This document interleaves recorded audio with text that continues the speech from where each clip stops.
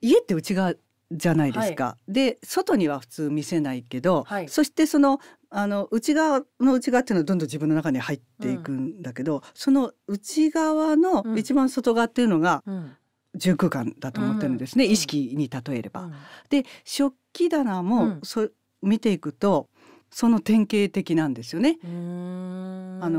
見せてるようで見えてしまう、だからそこがすごく自分を見ていくのにすごく分かりやすいところで、何が見えるかって言ったら、私はセルフイメージが見える。セルフイメージ、その方のセルフイメージだから、まず一番最初に見えるのは、はい、食器棚空間がどういう状態になっているかというのが最初のステップで、はい、そのステップで見えるのは自分の内側に対しての気づきを持ってるか持ってないか、その認識具合がね、はい、だから自分を振り返る、はい、自分で自分を振り返る意識をまず持てているんだろうか持ててないんだろうかっていうのが一番最初に私は感じ取るんですよね。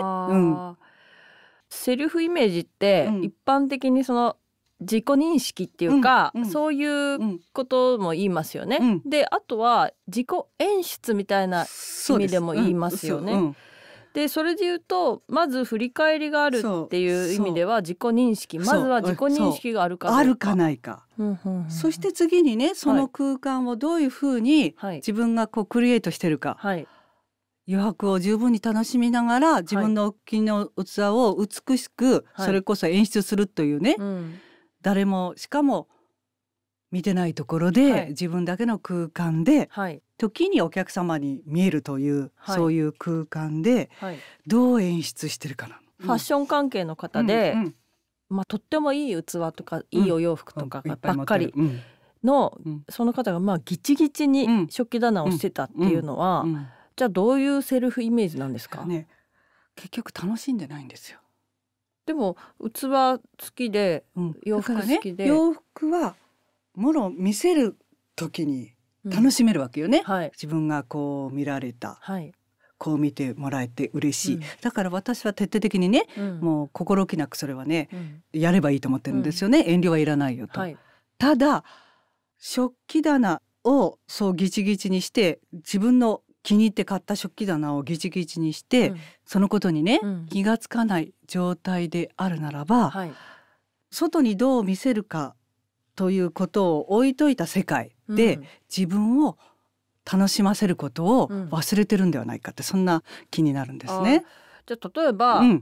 実際いい食器ばっかりなんで、お料理をして、それ盛り付けてその瞬間ひょっとしたら楽しんでるのかもしれないけど、いやそれも違うの。つまりね、いい食器は壊れちゃうから使わない。使ってないんですか？結局ギチギチだし取り出しにくいから手前の取り出し屋根だけ使ってるわけ。そうなんですか、じゃあ、結局、いいものを買った瞬間が最高マックスなんですか？マックスでそれを生かして、自分を楽しませる、自分の一人だけの時間とかね、自分と家族だけの空間時間、それこそ日常を自分で楽しませることは忘れちゃってるって、そんな感じかな。だったらね、私これもありだと思うんですね、お気に入りの器を買った、出会ったので買った、でしかも美しいわけだよね、でそれは普段使うのがね、とても大変だから飾るっていうのも私はありだと思うんですよ、で飾ってみて目を楽しませる、食器単体でもね、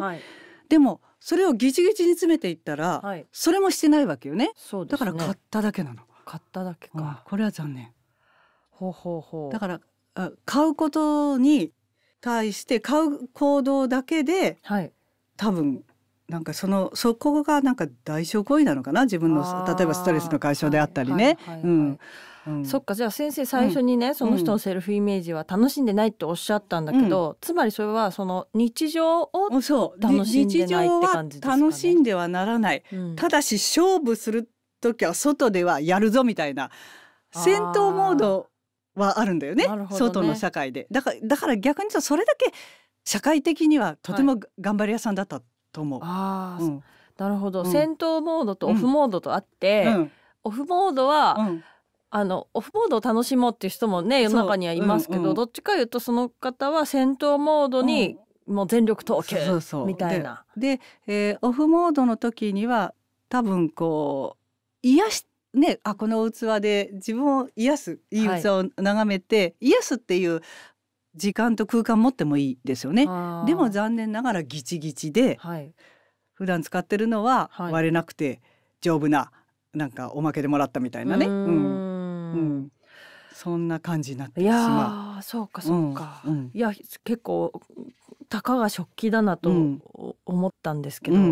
かなり読み取れますね、いろんなことがね。いや食器棚ってね本当にやりがいがあるというかね、すごく楽しいし、自分が見えてくるし、でそこがすっきりとした一枚の絵になることによって、その食器棚空間で自分を癒したり、励ましたりもできるし、なおかつその食器を大切に使う、ね、普段は使わない食器を日常にも心置きなく使うということができたら、すごい自分が肯定されると思うんですよね。そうですね。断捨離的な言葉で言うと、もてなす、自分をもてなすね。おもてなしって言葉もね、なんか東京オリンピックで使われてなんか逆に安っぽくなったなと思って、これは言葉の運命だから仕方がないんだけど、宿命だからね。ただ本当にねぎらってもてなすっていうのを食器棚空間とその空間の中で美しくこう置かれてある食器とともにね、ぜひやっていただきたいなっていうのが私の願いですね。先生、そのね、さっきのファッション関係の方のそのすごいいいものをお持ちでね、なんかいろいろ読み取れて面白かったんですけど、正直そんなにいいもの私持ってないしみたいな、いいものもあるんだけど、まだそこまでじゃないっていう方もね、私に限らずいらっしゃるかなと思うんで、ちょっと他にもこう食器棚のいくつかあるパターンみたいなので伺ってみたいんですけど、その私みたいにそんなね、いいものなんていうか、高価なものとかばっかりじゃないんだけど、その特にその器にすごいこだわってるわけじゃなくて、安っぽい器ばっかりの食器だなっていうのはどんなセルフイメージなんですかね。ひろこちゃんそうなの？正直そんなに、それはね多分子供が小さいせいもあるよね。そうですね。大変だもんね、扱うのがね。いいものも全くないわけじゃないんですけど、どっちかいうともうなんか割れてもいいようなものの方が多いかなっていう感じで、それをだからあえてそのセルフイメージが低いとかね、そういう必要もなくね、今はこういう状況だから、ある意味それは受け入れて、その中でのベストチョイスっていうのはしていったらいいと思うんですよね。ただ別にね、そうやって壊す家族がいないとかね、で一人暮らしでありながら、こうそれこそパックのまま食べてるって言ったら、やっぱりそれは虚しいですよね。で自分で自分をいじめて、お前はパックのまま食べるのがふさわしいんだ、つまり餌化しちゃってるわけですよね。それはやっぱりやめるっていただきたいなと思うんですね。だって私たちは食べ物で生きてるわけだから、で食べ物にどういう洋服を着せてあげるかっていうへの意識化っていうのはね、自分がどういう服を着るかと同じぐらい大切だっていうことね。やっぱりこれは繰り返しになりますけど、やっぱり繰り返し私はそれをね問いかけたいですね。DVD 付き断捨離入門講座は Amazon や書店ではお買い求めいただけません。スマートフォンでご覧の方はどうぞ概要欄からお申し込みください。そしてテレビでご覧の方はこちらの QR コードからお申し込みいただけます。お待ちしています。ありがとうございます。YouTube をご覧くださりありがとうございます。ぜひ高評価とチャンネル登録をお願いします。そしてさらなるお得な情報はこちらからゲットしてくださいね。